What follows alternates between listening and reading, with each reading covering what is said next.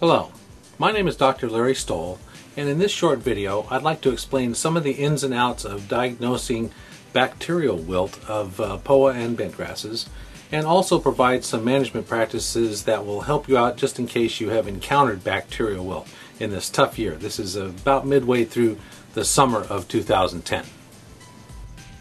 Typically, turfgrass diseases are diagnosed visually, either using the naked eye, as in this case we can see the mushrooms of a fairy ring fungus, or with the use of microscopes that allow you to see organisms that are smaller, microorganisms that are more difficult to see. In this case, anthracnose is attacking the leaf tips of Poa annua plants. Or in this case, we are looking at rapid blight Labyrinthia terrestris spindle-shaped cells coming out of a Poa leaf under high magnification. The problem we encounter with bacterial wilt is that the organism is a tenth the size of the organisms that we see with Labyrinthia that are barely at the size that we can see with a normal compound microscope. So let's take a look at what we actually visualize, or what we see when we look at a plant that has bacterial wilt. Well, here is a Poa annua green that looks perfectly normal in some areas, but has some pretty dramatic symptoms that appear to be consistent with bacterial wilt, small spots of grass that are affected and sort of coalesce together. There's other areas of the green, however, that look a little bit different, so we can't tell exactly what the primary problem is with the major portion of the green, but you can see a large area of the green is suffering.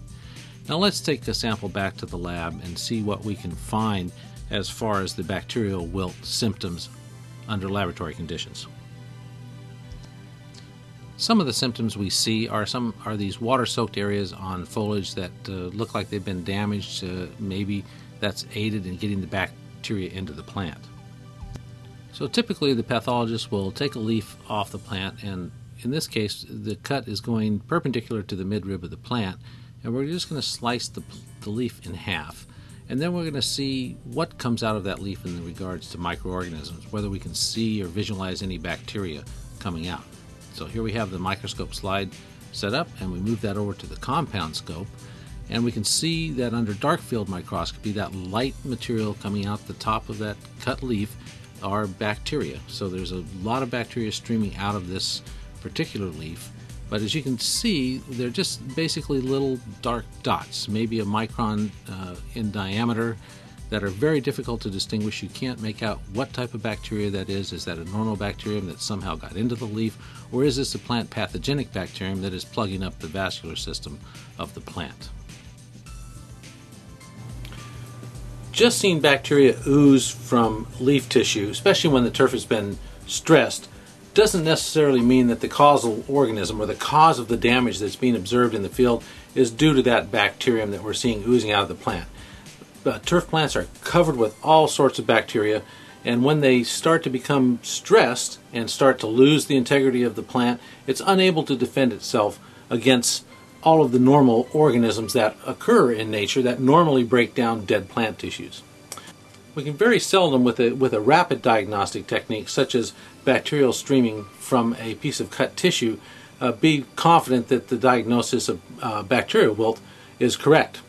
However, if we use sort of the precautionary principle, and we know that the bacterial wilt may be involved, we can take some steps in management of that turf to help prevent that disease from spreading, just in case it was bacterial wilt.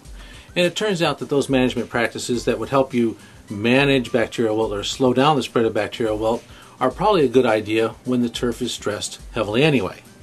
If you think you have bacterial wilt acting on your greens, then there's a few things you can do to try to slow down the spread. There's no products that you can spray that are effective entirely on controlling bacterial wilt. It's an area where there's a big gap in technologies available for bacterial diseases in general. What you want to do is focus on stress reduction. Try to do everything you can to reduce the stress on the green. That'll be the main way that the plants are going to recover. water to keep the surface a little moist so that the plants can recover and new roots can develop, but don't saturate the soil. It's very critical to not have too much water in the soil profile, but you need to have enough for the plant to survive. It's very tricky to work this out effectively. Water during the daytime, syringing in the afternoons, and try to prevent watering or irrigation during the nighttime to prevent prolonged periods of leaf moisture. Also, when you're mowing, try to mow when there is no moisture on the leaves at all. If it is a bacterial wilt epidemic that's going on, then it will be able to be moved from plant to plant by the moisture on the mowers with the grinding of the leaf tissue as the tips of the infected plants are cut and moved to the rest of the grain. The most important management practice that you can implement when you have stress, heavy stress of any kind, whether it be from disease or from the environment, is to increase your mowing height. That will speed the recovery, give the plant a little bit of extra leaf tissue to generate some more energy and to cool itself, and it will provide a better response to any type of damage.